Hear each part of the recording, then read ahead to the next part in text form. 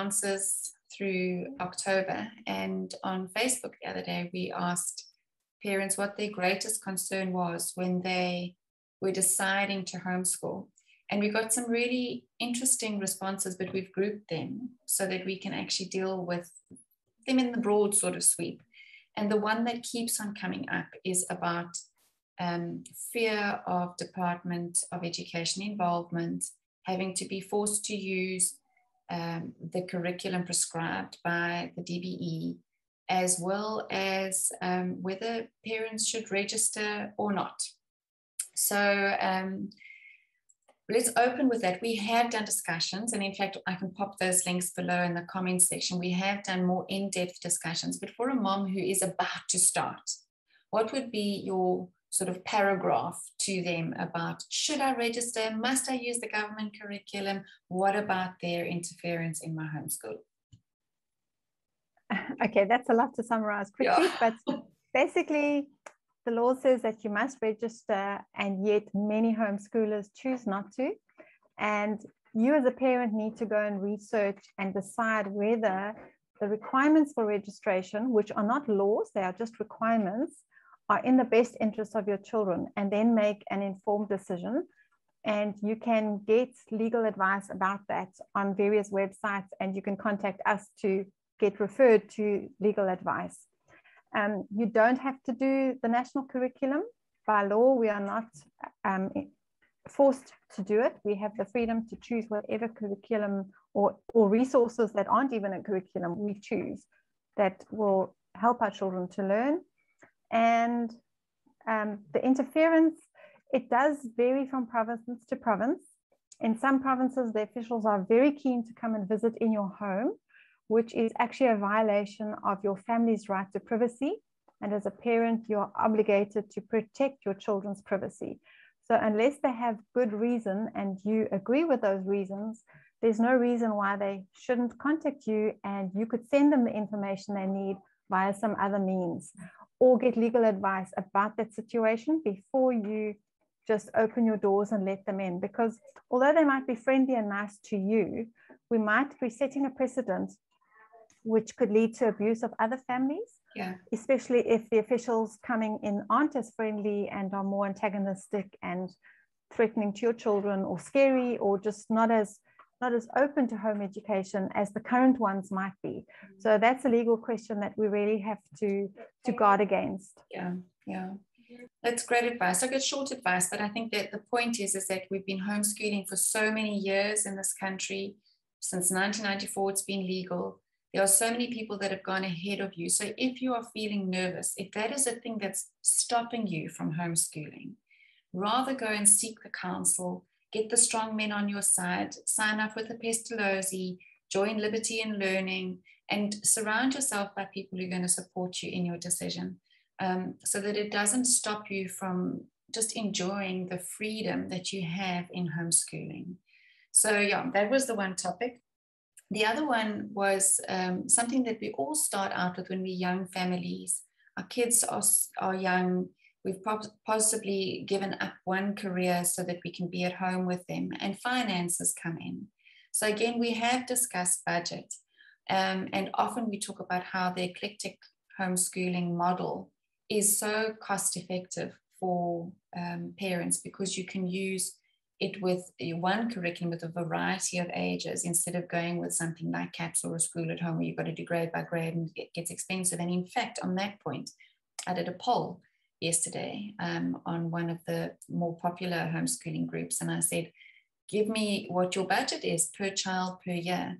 And the majority of people are homeschooling their children for 10,000 Rand each per year. That's, there were some that were way below that part, but that was the average.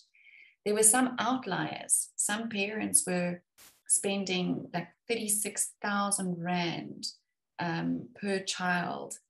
And I can't think that back, even with inflation, even with exchange rates, even with shipping from the States, now that I would ever have spent that amount of money. So if a parent says, oh, I don't think that I can do this because of finances, what would be your advice to them? Yeah. The great thing is that you can choose to spend as much as you want to when you're home educating. You're not forced to pay school fees or to enroll in any particular curriculum provider and use their services unless you want to. Mm-hmm.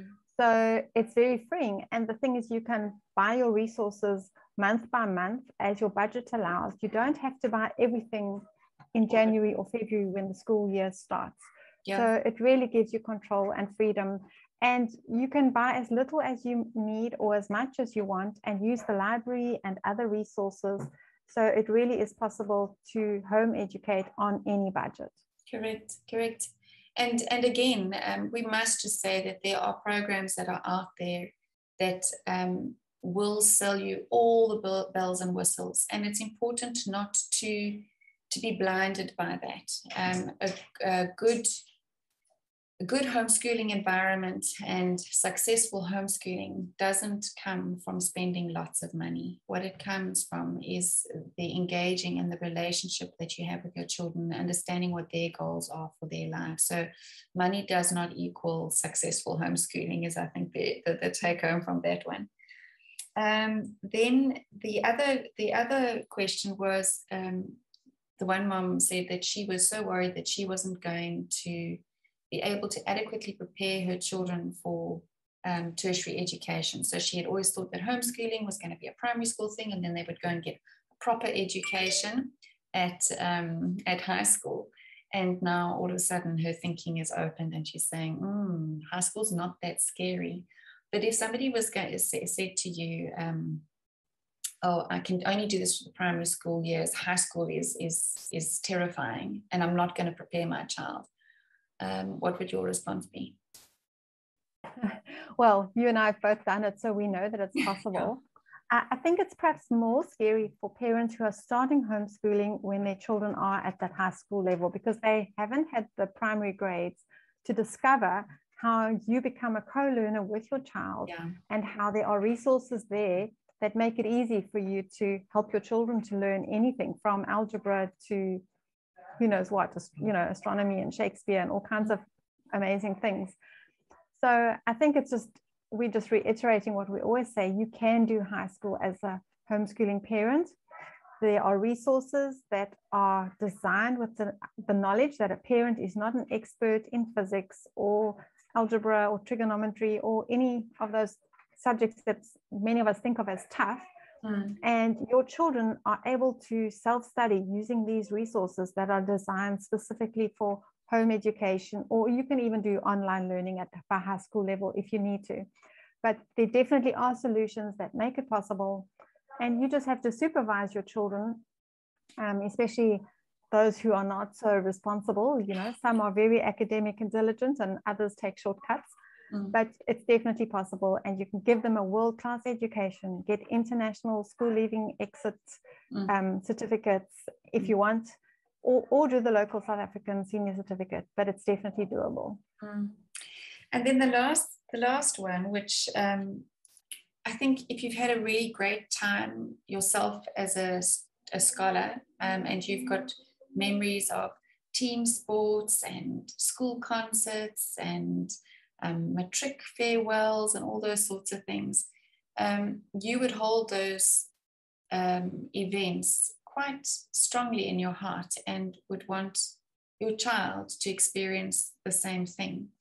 And the one mom said that was one of her sadnesses when she started homeschooling, is she thought that was not going to be part of her children's homeschooling journey.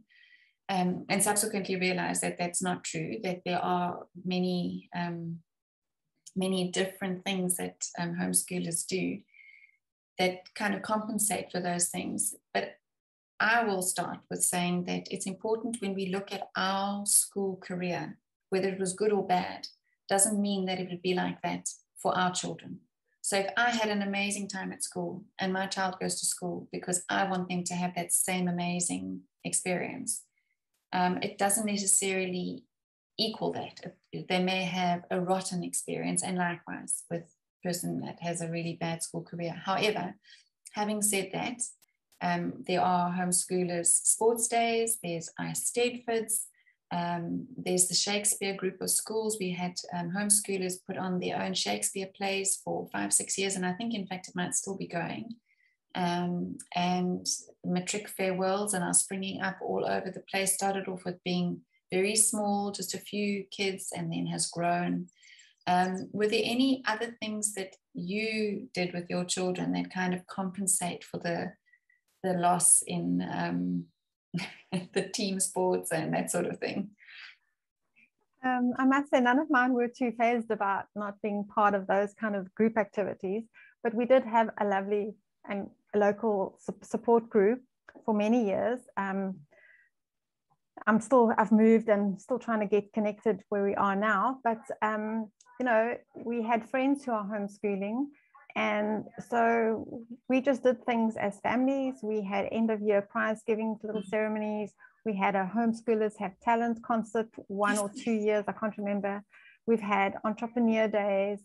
So we, you know, we haven't done all the things that some schools would offer children, but to compensate, we've had many other advantages because we're homeschoolers, that we've been able to have other kinds of experiences. So there are pros and cons in whatever choice you make, and you just have to accept that. And if there isn't something that you want your children to have, try and make it happen. You be the organizer, set it up, you know, and that's why there are so many more opportunities nowadays than there were when we first started homeschooling. So it's definitely not a reason to not homeschool. You've just got to make those kind of things happen if you can.